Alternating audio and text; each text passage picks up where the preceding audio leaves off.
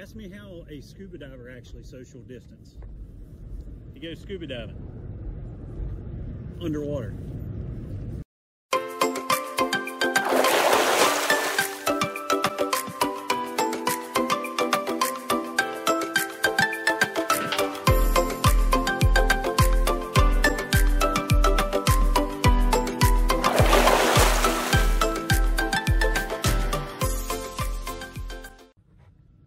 What's up, guys? It's Ryan again from Lake Hickory Scuba and Marina. If you are new to our channel, do me a huge favor. Click this little subscribe button over here and ding that little bell as well. That way you guys will be notified every time we upload new content.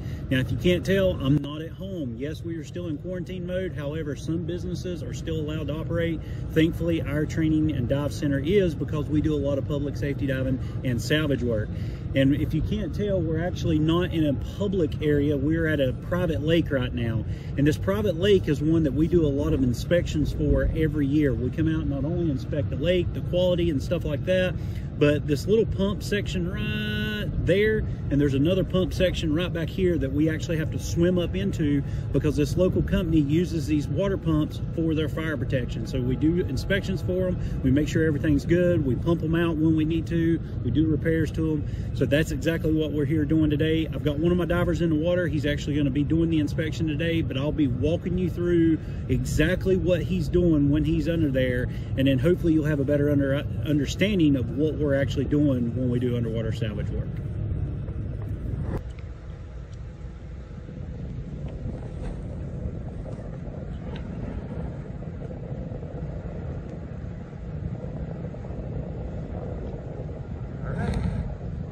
Good to go? Good to go.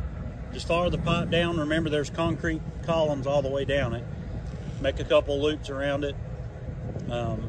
If you want to go out more than, say, whatever your body length, just take your reel hook to it and spin it, which I don't think you'll need to.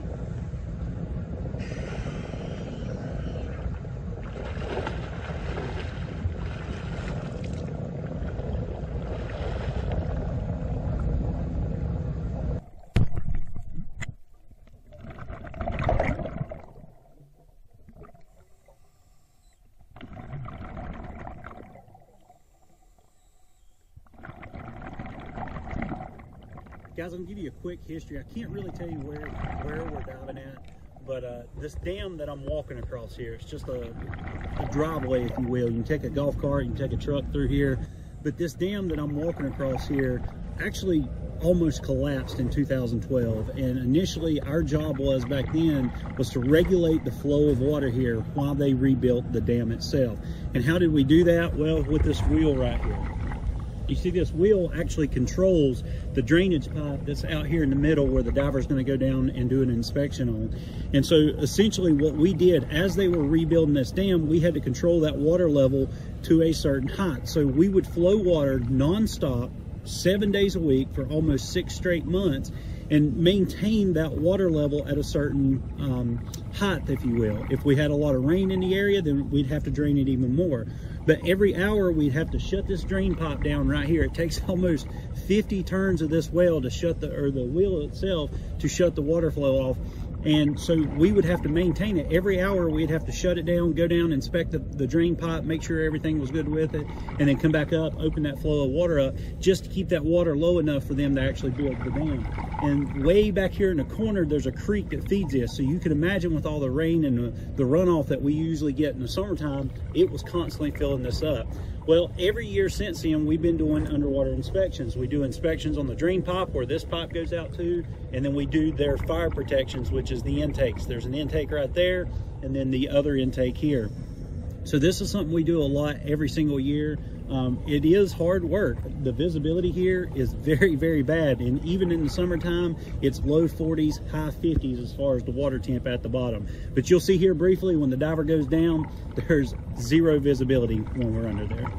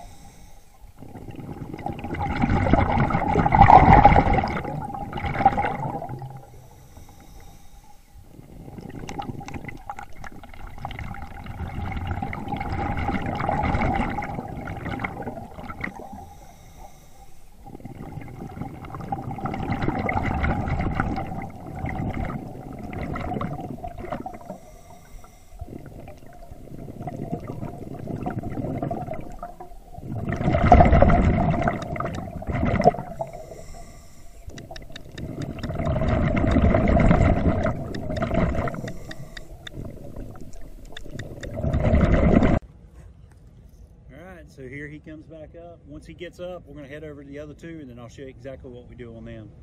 All good? Let's head over to the diesel pump first.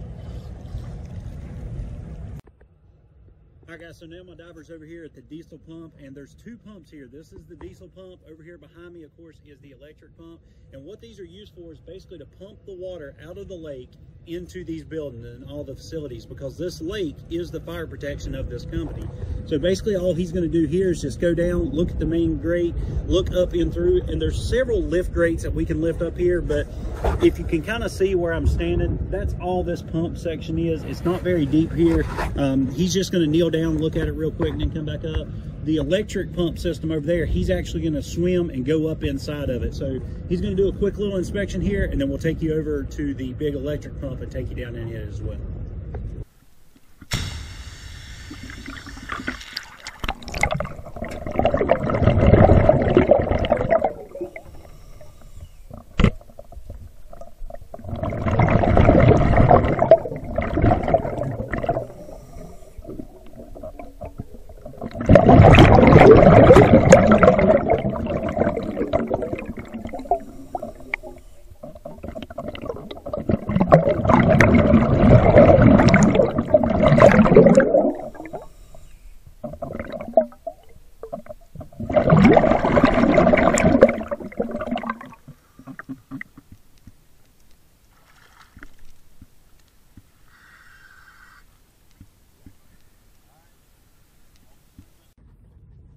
Here's a neat little fun fact for you. Not sure if you're aware of this, but back in 2012, when this dam right here was being rebuilt and we were maintaining the water level, the water actually got too low for the pumps to still actually operate.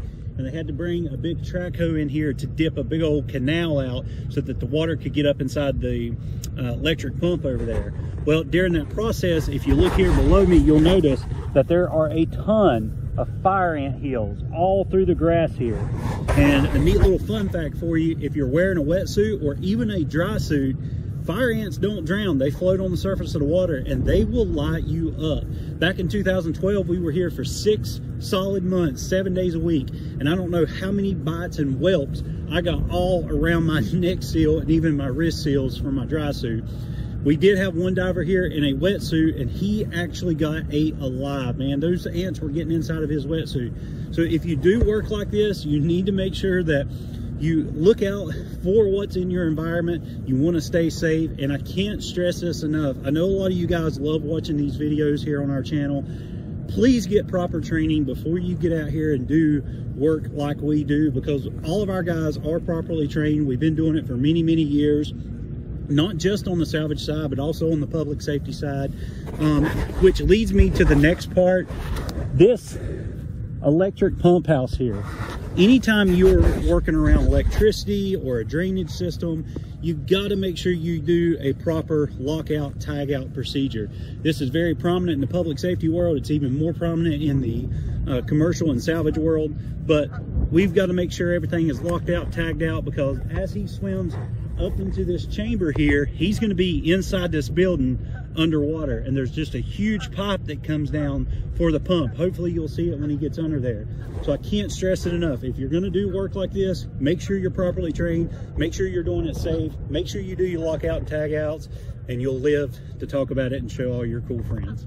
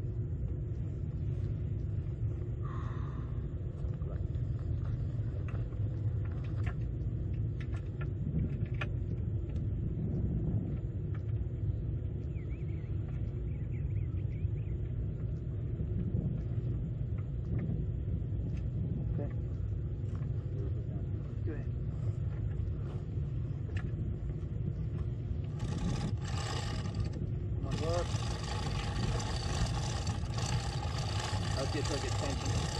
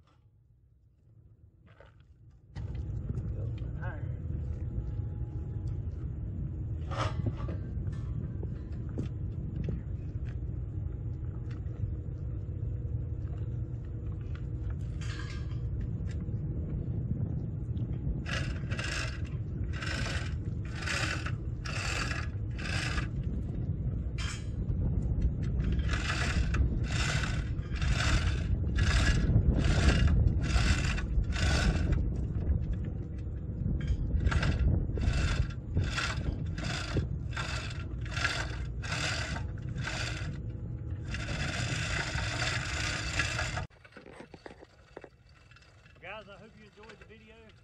We're trying to make some content for you, considering everybody's out due to the virus right now.